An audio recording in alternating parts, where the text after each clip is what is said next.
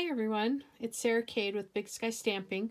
I'm getting lots of videos done because I'm stuck at home, and it's super fun to show you some of the things I've created and some of the things I've figured out.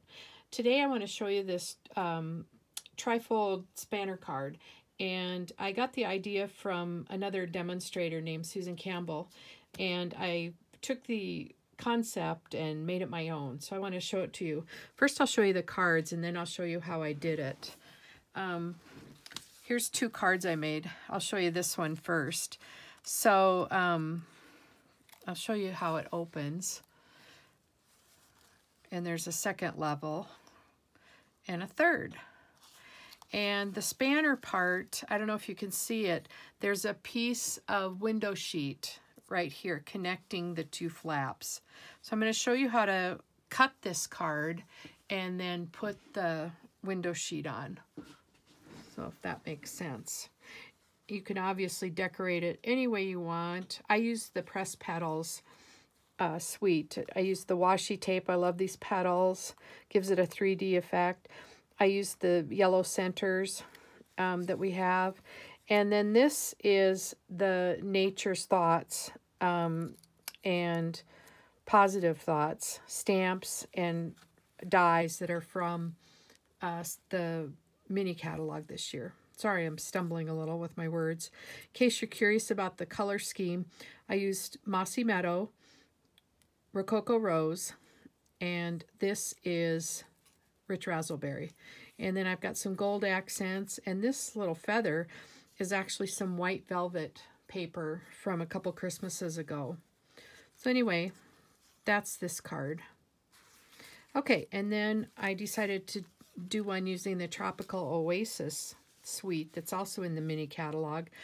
I don't know if you can see my flowers. I put a little Wink of Stella on the three flowers. Same idea. I stamped. I used the velvet for the feathers.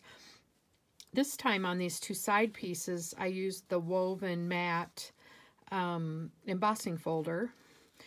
Here's the second layer. So I've got the palm trees and the sentiment, the pineapple background, and then the inside I just left blank. I did use the stone embossing folder, which is available as a celebration item for my background. And I want to show you the little how I did this different. For this card, I put a piece of DSP to cover up where the back of all this is. So I think after this video, I'm going to do that on this card too. So it just kind of hides. You can see a dimensional there and some of my cuts and layering. And I like this look a little better. It's easy to put a piece of DSP there. So I want to show you real quick how to make this card. Make the bones of it. So you have a regular 8.5 by 11 cardstock sheet cut in half and scored in the middle like our regular card. And what you do, I'm using the Stampin'Up trimmer, and I'll move it down so you can see it better. And there's your measurements across the top. I'm going to line this up at 1 1/4 inches. And I'm going to cut, but only up to my score line. And you can see there's a little indent on the blade, so I just match that up with the score line. Okay, then I'm going to move it over to 4 1/4. Got to double check my lines here. Sometimes the centimeters get in the way, and so I always double check. What is it? Measure twice, cut once, right? So that's 4 1/4 up to the score line.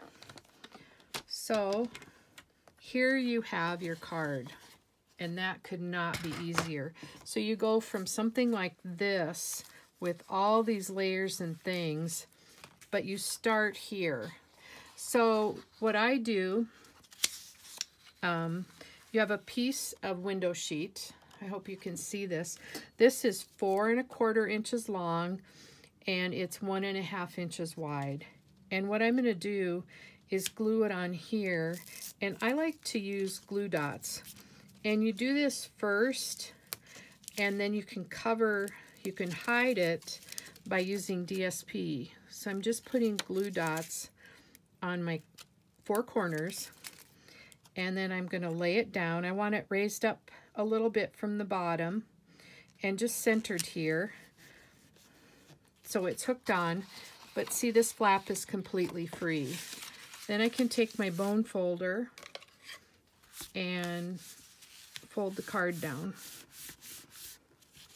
And this card is ready to go. It's ready to be decorated. That could not be any easier. And when you decorate these 2 side panels, it will cover up your glue dots and where that window sheet is. So anyway, that's a tri-panel, that's my name for it, spanner card. This is the spanner part. It's spanning 2 pieces, and you have all these surfaces to do something with. So I hope you try this. It's a lot of fun, and you can use it with any style, any theme, and you can also, you can just decorate to your heart's content. I thought the Come Sail Away would be a great application of this, to do something with the boats and the nautical themes and make a guy card, or even the countryside or country club set and make kind of a golf theme card. So lots of ideas there. All of these products can be seen at bigskystamping.com, and click on shop, and it'll take you to the online store. You can do a search for anything you're looking for, and of course you can always contact me.